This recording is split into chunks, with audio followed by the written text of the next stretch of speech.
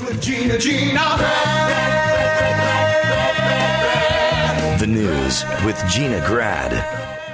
So New Zealand's Prime Minister announced on Wednesday that the country will ban assault weapons, including the type used in the mass shootings that killed 50 last Friday at two mosques in Christchurch.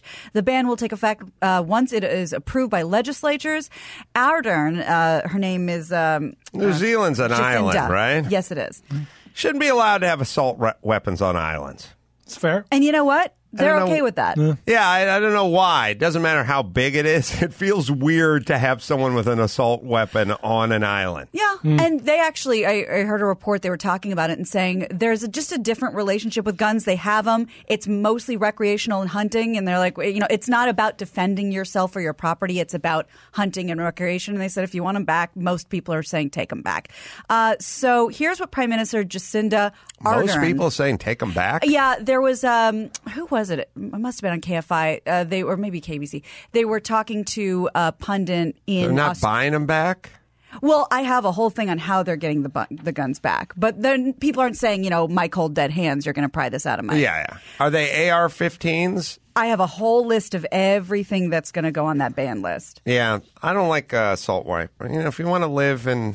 New Mexico, go ahead. It's going to include islands. I don't like. Yeah, caliber sizes of the actual bullets. I'll show you after. Still, it's all like it's. This looks nothing hurts. It's still all sort of symbolic. Like if anyone wants to get a pistol and put clips in it and take two of them and go wherever you want, you just kill a bunch of people, or you could blow them up with fertilizer. But at least somebody's doing something and everybody's cool with it. It's not just we'll just see what happens again. No, I'm fine with it. And it's good, and it is it's symbolic, and it's fine that it's symbolic. Like, all right, symbolic. Here we go. Mm-hmm. Today I'm announcing that New Zealand will ban all military-style semi-automatic weapons. We will also ban all assault rifles. Hold on a second. There's a giant man standing next to her. His hands are flailing about. I'm not getting the message. I got a couple things. Look, if you're deaf, he's an interpreter. You got to learn to read lips. And if you can read lips and read my lips, read her lips. Mm-hmm. You see what I'm saying? She's saying, she's the one that, he's doing the mouthing and the handing. But I'm saying to you, read lips. If you're deaf, learn to read lips. Let's get this huge man off the stage and let's get him back to the Steelers training facility where he came from. She's diminutive. You hear that, lazy deaf people? He's giant. He's too big. He's literally casting a shadow on her speech here. Literally. She's tiny. Yeah. She's tiny. He's huge. She seems to have no difficulty enunciating. Look at their mouth. They're in the same shape. Right. Get him out of there. And look, here's the deal. You got two choices. If you're deaf, you either learn to read lips or you don't get timely messages. That's my message to you. We'll have this printed for you in about half an hour. It's going to be in USA Today in 4 hours. Read it. There you go. You're so hostile towards the hard of hearing. I don't need this. Controversial take. Well, hopefully you can still hear this, even though he's standing next to her. Mm-hmm. Okay. He's too big. He's too big for this job. She's too small. We got to even this out somehow. It's not fitting right. DFG just unfollowed us on Twitter. Oh, no. Yeah. Oh, sorry. Go ahead. She's tiny and he's huge. Sorry. It's a real Moana situation. We will ban all high-capacity magazines. We will ban all parts with the ability to convert semi-automatic or any other type of firearm into a military-style semi-automatic weapon. We will ban parts that cause a firearm to generate semi-automatic, automatic, or close to automatic gunfire. In short, every semi-automatic weapon used in the terrorist attack on Friday this is a disaster. Will be banned. I don't know what she's saying. She's saying Wednesday is National Dog Walking Day. I have no idea what's coming out of her mouth. I'm staring at a huge man. Let's go fishing. Yeah, there's a huge man. His hands are all over the road. He doesn't need to do the mouth thing. She's right next to him moving her mouth. And by the way, who are you going to believe? His mouth or her mouth? Well, she has a microphone in front of she's her. the one. It's coming out of her mouth. Yeah. I'm looking at her Lost in mouth. translation. There's a lot more screen real estate as well. Yeah. Yeah. Not centered. Did you get the gunfire part? That part I got. Yeah. If you're a deaf lip reader, do you read lips with an accent? Like, can you tell she has an accent? Mouth position's probably a little different. It's interesting. Yeah. It's semi-interesting. All right. Look, here's the other thing too. Let's do what we do. We do best. We put them in that little box. We get them on the box, right, and we get them in the lower right-hand corner Yeah. in a box. And once in a while, the crawl screws them up. And if he can't fit in the box, he doesn't get to do it. Well, this guy's not fitting in a box. We need a refrigerator box for this cat. He's a big dude. Yeah, look, here's the deal. He's bursting out of the box like Porky Pig. Well, you know, F1 drivers, they don't go above 150 pounds. Jockeys, they don't go above 110 pounds. Let's do that for the translator. Sure. Let's do that for the sign language guys. Okay. That guy's too much man. You know what? You make me realize I apologize for something. I buried the lead of this story. Yes. The interpreters are too big. This guy is. This one is. Yeah. What do you think his story is? Like he was wrestled in college, blew out his knee, was in love with some chick who was an interpreter, a sign language interpreter, and took the class just to get close to her. Sure. Like, there's something here, right? Yeah, there's some reason he's a giant man. He's too big to do this. Not playing rugby. This is not the role of a big man. Big guys aren't attracted to this sport. This is New Zealand. There's a lot of Maori. There's a lot of guys, big I'm Pacific going to look Islanders. into it, but let's get him out of there. Okay, well, that's what's important. All right, yes. All right. So Kraft, he got offered a sweet deal of 100 hours of community service and STD screenings and admitting he's guilty. I'll show you this about the law. The part where we're going to make an example of him, or we got a guy, he's a DA, but he's up for re-election. You know, like, can we stop that? Yeah. Like, can we just treat regular guys like whatever it is you do, that's what you did? No matter how much you're worth. Take that blindfold off, Justice. Put it on yourself. Yeah, like, hey, it's Robert Kraft. We're going to make an example of him. Oh, why? Because he pays a shitload in taxes? Because he pays taxes enough for 500 families? We got to make an example of him? My feeling is like maybe we give him a little lighter look. Well, he feels the same way. Yeah, fuck this. Who's this DA? Well, Kraft is rejecting this deal. Good. Yes. Fuck him. Yeah. Good. Fight it. Screw you. Like, the guy probably He'll show up with his pays proxy. $15 million a year in taxes. How about we give him a break? Well, I'm Tuesday. going to make an example of him. Why? Yeah. Because his wife died and he wins the Super Bowl and he's rich. Like, why do we have to make an example of him? Do you want to throw Lori and Felicity in on that with the examples from the USC? Yeah, I don't need him. You know, I said to Mark Garrigus, what's with the $1 million bail? Like, is she a flight risk? She was in Canada when you told her to come back. Like, when she was already in another country. And she's like, why do you have to send the SEAL Team 6 over to her house in Bel Air? Like, what is all this shit? And he's like, they just send her a summons to appear and she'd appear. Like, they don't need to do any of this stuff. Bust through a window at 5 a.m. You don't have to pull the van up. You just send her a summons that says you got to appear, and then she'll get her lawyer, and then she'll appear. You don't need to show up at her house at 5 in the morning. And as far as the $1 million bond, that's unnecessary and insane. Like, well, we're making an example. Oh, okay. Of who? Mon Pa Kettle over here? Like, who's robbing all the banks? What are they doing? Like, I get the part where we have heard their name before, and now we shall make an example of them. What did they do that we need to make an example of them? They got their stupid kid on the crew team or paid for whatever, something that has been going on for as long as we've had institutions, and Kraft over there gets a handy. That's something that's been going on for a while as well. What is this part where we need to make examples of the people that are working and paying taxes? And we've never wanted it more. And screw you. You're not allowed to make examples. You just apply the law equally to everybody. Well, he agrees with you. Well, that part I agree with. So don't make an example out of them just because they are rich or famous. That's absurd. But also treat them, apply the law to them the same way you'd apply to anyone else. Like if they're guilty of tax fraud because they claimed a write-off, it was actually a $100,000 payment to so-and-so, that's illegal. You can't do that. And just as you're rich, you shouldn't get hammered more, but you shouldn't get hammered less. Works both ways. That's true. So Tuesday, prosecutors in Florida made an offer, the offer I just told you about, and he has to complete it's the 100 education. hours of community service? 100 hours community service. What's with the STD test? You He don't has think to get he's got one. a doctor? and an education course about prostitution, and he has to admit that he could have been found guilty. And once all that happens, all the charges would be dropped. He's not going for it. He turned down the deal, saying he's innocent. His attorneys are saying he's innocent. Kraft is charged with soliciting prostitution after he was allegedly caught paying for sexual favors. It's part of a sting operation. And the charges he would be facing, or I guess will be facing, are a pair of second-degree misdemeanors. If he was convicted, the charges usually carry a sentence of 60 days in county, and I think he's gonna fight this one. Good. And whoever the douchebag, I don't know who the DA is or whatever, but just go bust criminals. Would you jack off? There's probably a few running around Miami. Jesus Christ. Jupiter. Make an example. Fuck you. This guy got a hand job. Leave him alone. Also, I'm not neither here nor there on the paying a shitload in taxes. I don't think you need to make an example of this guy. He's paid his dues. Leave him alone. I think you should be able to buy your way out of this shit. That's me. Controversial. Well, look, if you do my math, we'd have that bullet train to LAX, and these guys have a lot less semen in them. We essentially do have a system where you can buy your way out of these crimes. I mean, that's essentially the system that we have. Yeah.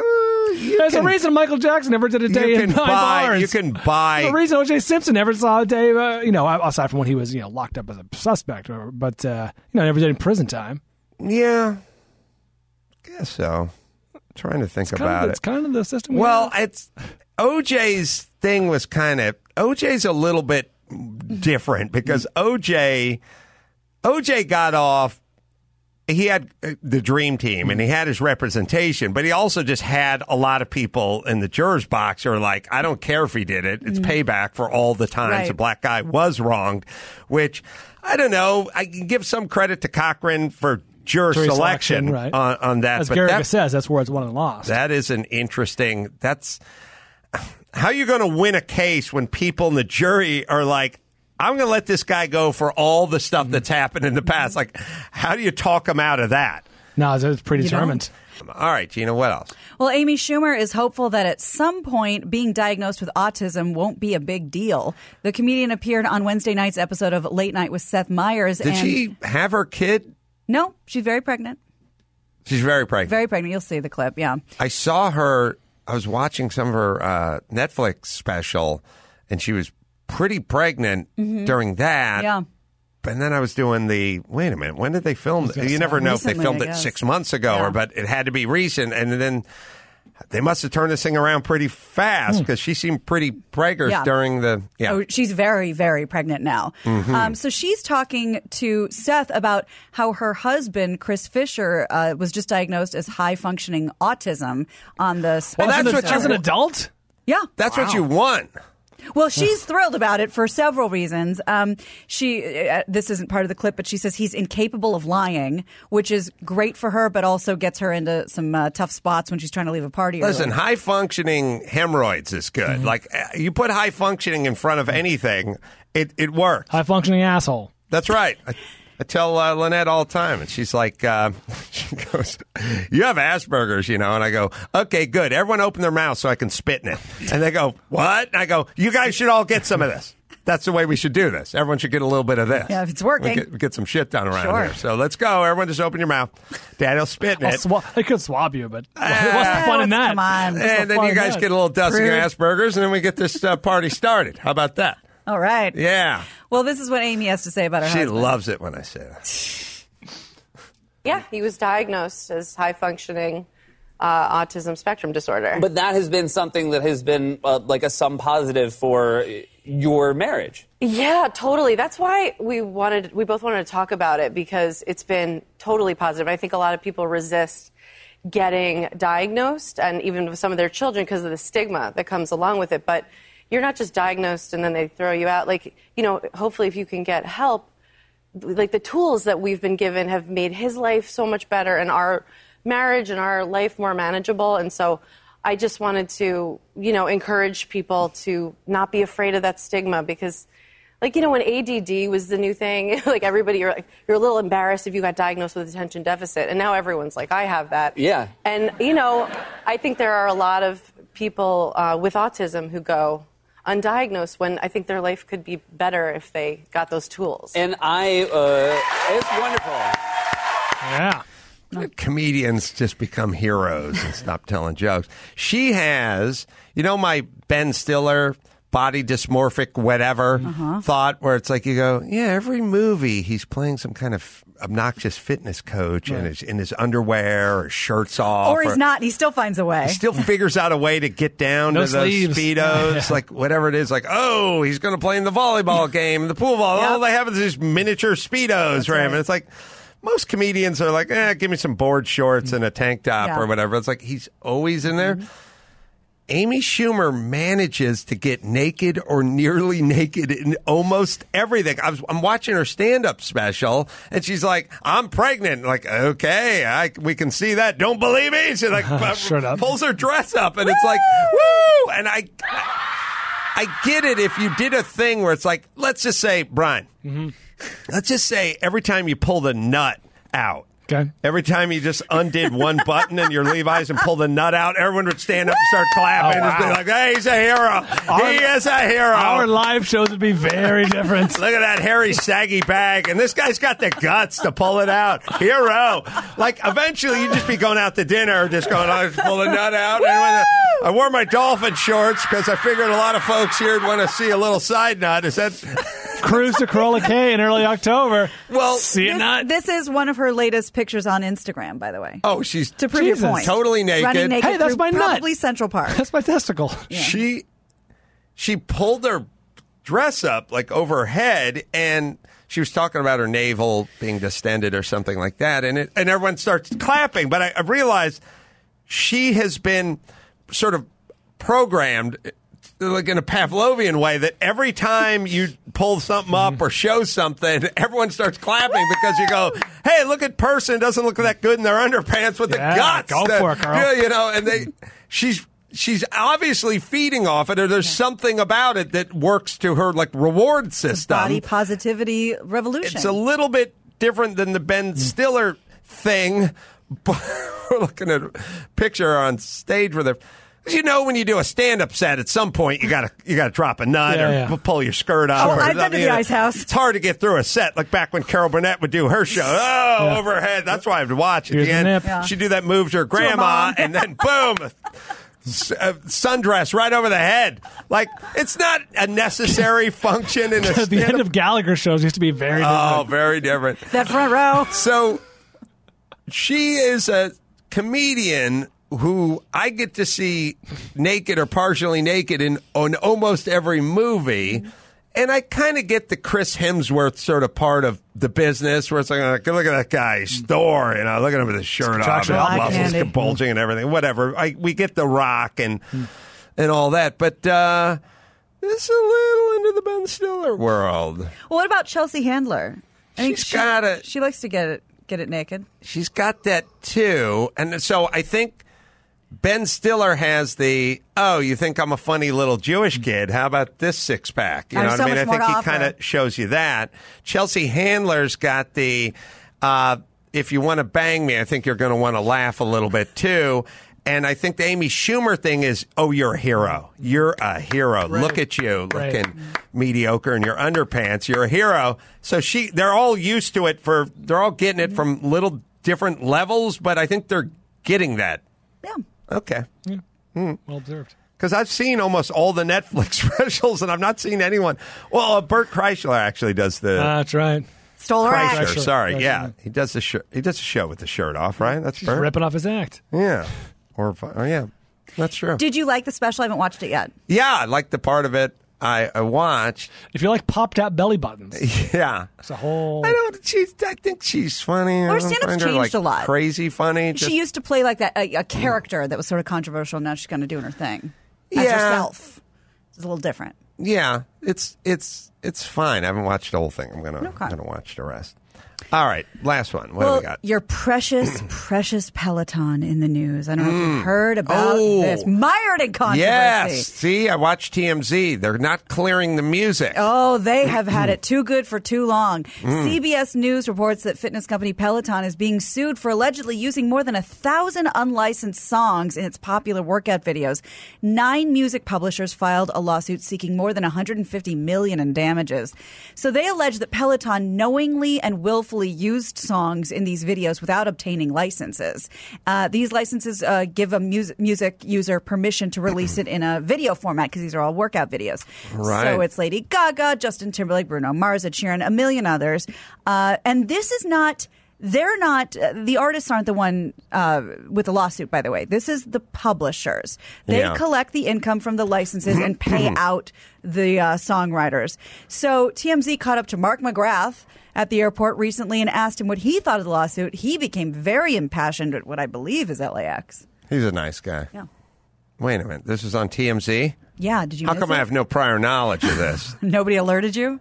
Matt, how come I was not made aware of Sugar Ray at the airport in TMZ? He has feelings about artists and hear it. getting their desserts. Well, you're talking to a songwriter who's been fortunate enough to have some songs that were hits, you know. Yeah. So why is my property free now? Yeah. It's called intellectual property, and what people have a hard time understanding is that it's not something tangible. You can't touch it, so they think it's not really a crime. But if I walked into a Basquiat in a museum and took it off the wall and put it in my house, is it mine now? Right. Now, I know that sounds like an extreme example, but a song like Fly Every Morning that we wrote, those songs are worth millions of And dollars. they're spinning to that, guaranteed. They're still spinning, and they'll be spinning in perpetuity, and they're worth millions of dollars. Yeah. I can't just go take a Basquiat off MoMA in New York and put it in my house and go, it's mine now. Right. So I know it's an extreme example, but I hope I can let people know what intellectual property is. It has value. Yeah. So creating these billion-dollar companies off the backs of hard work to songwriters and musicians, I don't think it's fair. And by the way, I'm cool.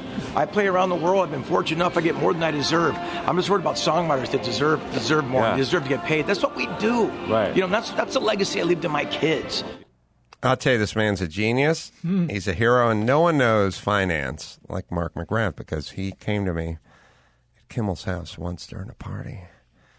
He sidled up next to me, had a drink in his hand. He looked to his left, he looked to his right, saw no one was listening, and he whispered to me, now having kids and a wife, I was in about the same position he was in. He said, since when did paying for everything count for nothing? And I went, I don't know when that happened, but it's on. Wow. It's on. You pay for everything and you get to even. And he's like, yeah, I didn't think it used to work that way. And I was like mine. I know. I think this is progress. I think we've evolved to this. He's like, yeah, but I'm glad. So it was a fun party? It's a good time. Clink glass is very quiet. Yeah, it's a surprise for most adult males when we come. God willing, you guys all get to the position of me and Mark McGrath where you get to realize that paying for everything counts for nothing. Oh, that's right. that sucks. Mm-hmm. Yeah, for you guys. It sucks for us. So you get for paying for everything. That's what we get. I'll never forget that. I will shit on your point with last time Mark McGrath was on the podcast, I was an intern here. And he got here 15 minutes early. And he went up to every single intern here and every single person here went, I'm going on a Starbucks run. What do you want?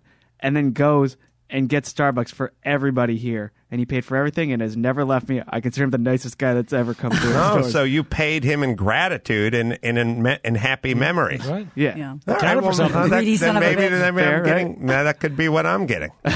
Yeah. Yeah. Okay. Intern Chris.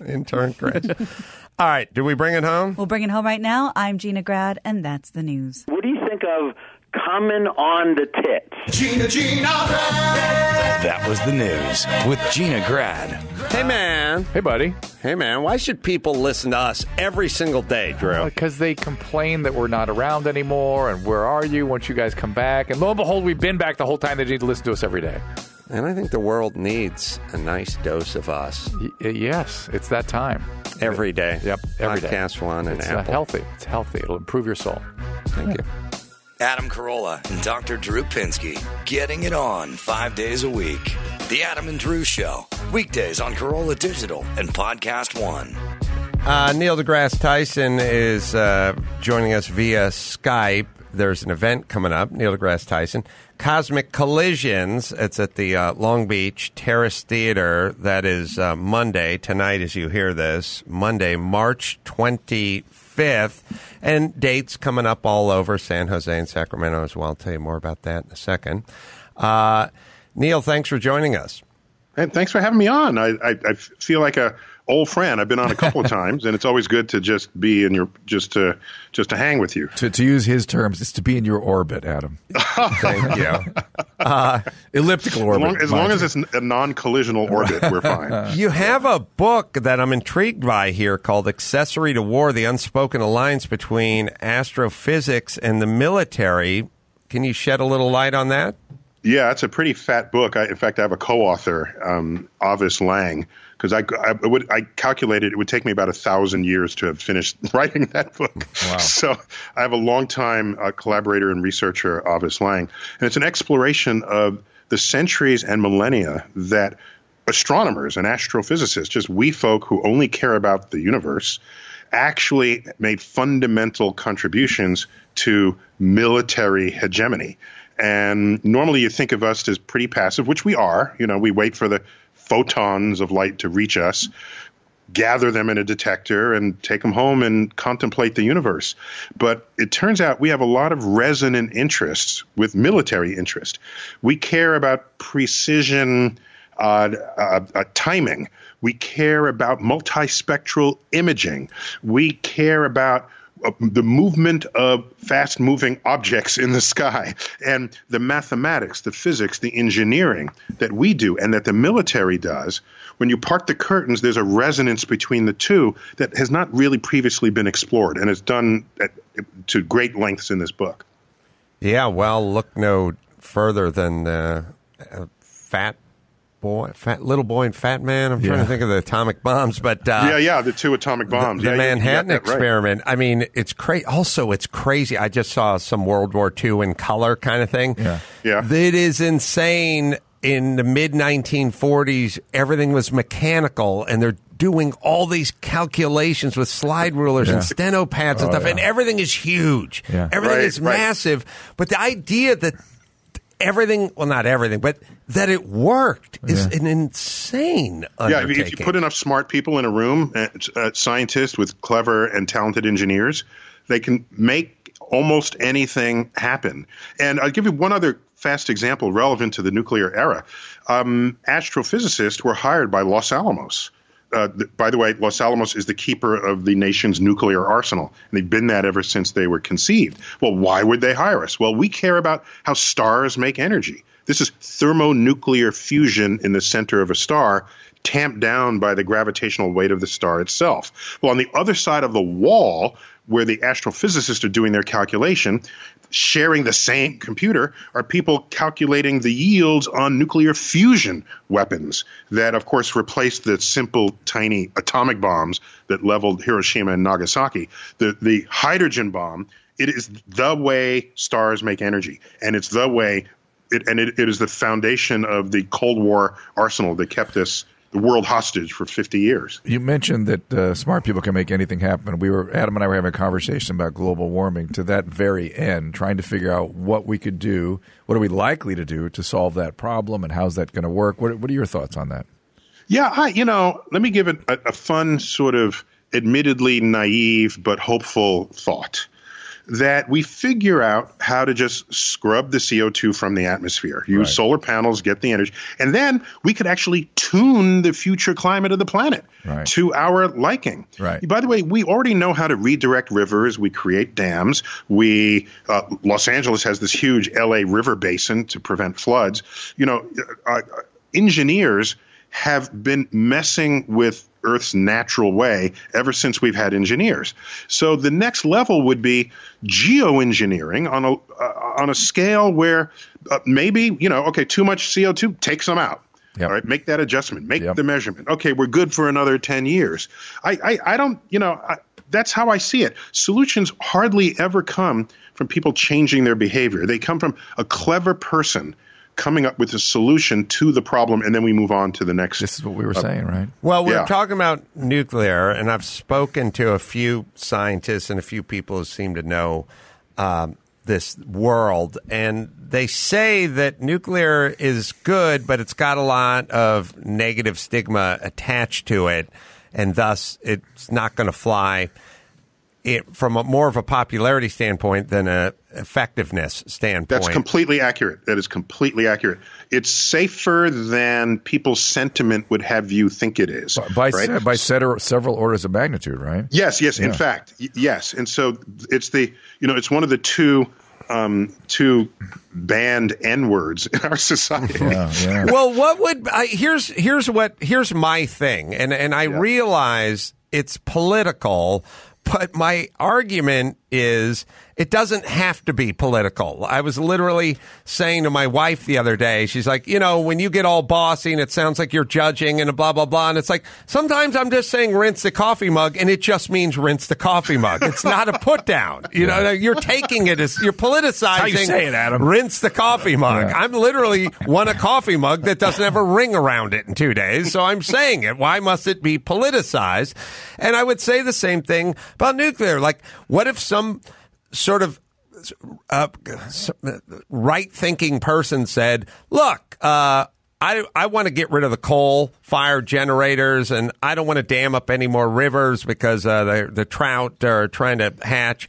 But nuclear, I know someone said no nukes in 1974, and we all got a bad taste in our mouth. But the technology's come a long way. We're all going the same direction. We want clean fuel. Sure, wind, solar, that's on the horizon, but we're not there yet. How about it? Yeah, it's so interesting. The University of Oxford has a new professorship, new in the last decade or so, a professorship of the public understanding of risk. Right. That's the name of a professorship.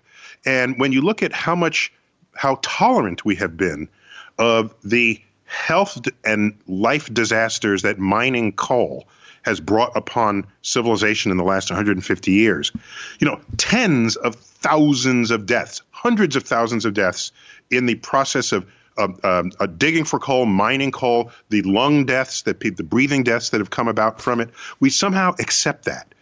And you get intermittent nuclear accidents with a death toll far less than that, and then people react and want to ban all nuclear. The point is, if we understood risk more rationally, we'd be making very different decisions in our lives. Well, this is a general problem. Humans have a horrible assessment. No one has an ability to assess probability. I agree. Like, I talk to people all the time. Like, what about nuclear? Like, what about Fukushima? And I was like, a tsunami hit and nobody died, or two people died. I don't know. What do you think? Everything is just all the pipelines, all the underground drilling, all the shale, you think it's all just nobody's ever injured? No one in an offshore oil derrick has ever been injured?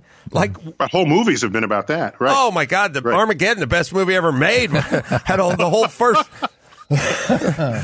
I know you didn't just say best movie ever made. Right, I know you didn't just say that. Top 5, but either way, Bruce Willis was a leatherneck out there. It was great. Yeah. All right, so Neil, I'm glad to hear you say this, because I think Drew and I felt the same way, which is, look, we would like to solve this CO2 problem ourselves. Yeah. Thus, let's go do nuclear's on the table. Let's not freak out. Let's go solve the problem. By the way, a quick one I think you'd appreciate. Do you ever hear about the risk of the manure catastrophe? Do you ever read about that? No. So in Manhattan, in New York City, 110 years ago or so, the city was getting busier and busier, and there were all these sort of horse-drawn delivery carts and horse-drawn taxis, cabs they were called, and so horses would poop, right? And the poop would be all over the street. And so someone would come clean it up. There's only so much of that you could sell as fertilizer when you live in the middle of a major metropolitan area.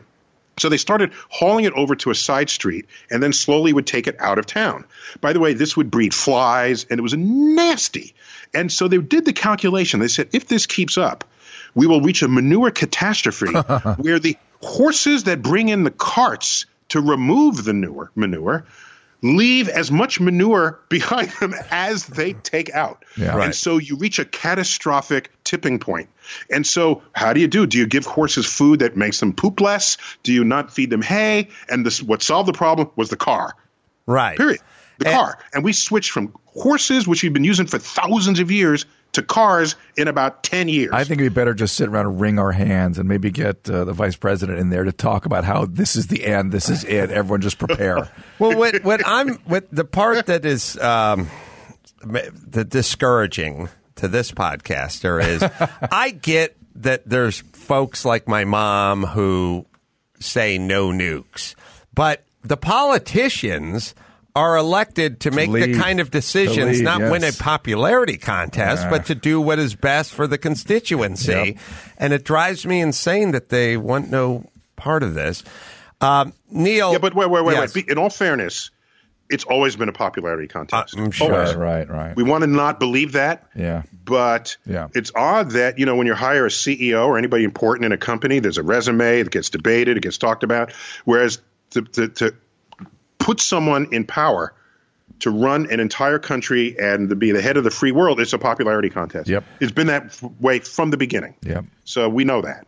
Yeah. So if you had a magic wand, Neil deGrasse Tyson, just in summation here, and Green New Deal and global warming and all that, what would you put into place? You have a magic wand. You have an unlimited expense account. You can do anything you want.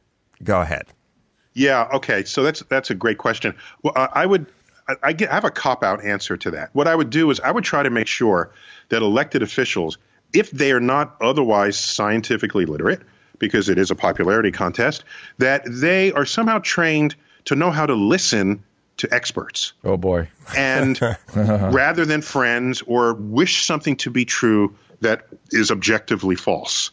Then the forces of leadership would have some hope of bringing the nation, our society, civilization forward with an expectation that we will survive ourselves.